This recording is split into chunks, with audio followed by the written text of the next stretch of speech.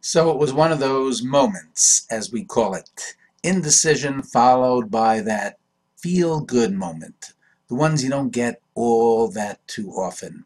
I found myself in Boston, Massachusetts, lovely town, not long ago, and I was staying overnight, actually 2 days, in a Marriott hotel. It was time for checkout. I checked out, and the nice gentleman behind the counter, he said, "Would you like a receipt?" I said, "Sure." He gave me the receipt. I went up to my room, took all the bags out, went to the car, took a look at the receipt, and there on the receipt was an error.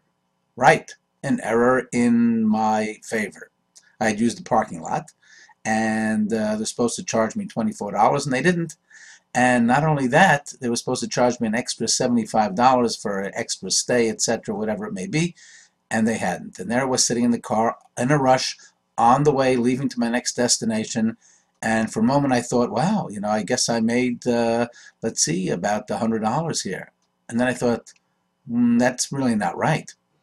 I should go in. I should tell him. I should tell him he made a mistake.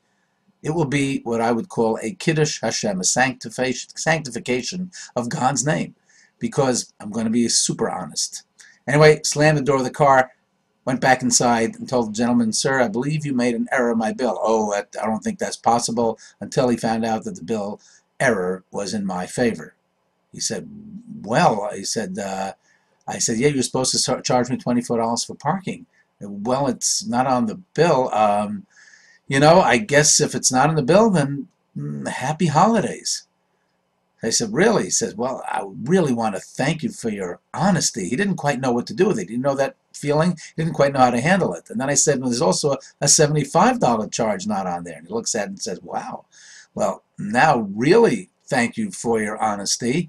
I'm certainly not going to go back into your bill and charge you and have to explain to my general manager why I'm charging you again. So happy holidays." And I left.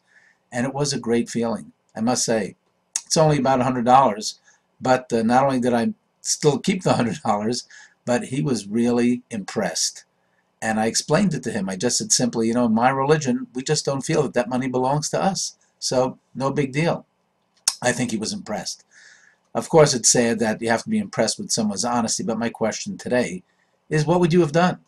Would you also have gone back? I'm not doing this to show off and say that I'm some holy roller. I'm just saying that I think I did the right thing, and I felt really good about it. And if we do feel really good about it, we should be doing these things more often.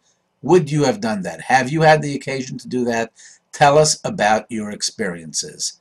Is honesty really not only the best policy, but the one that makes us feel great? Something to think about.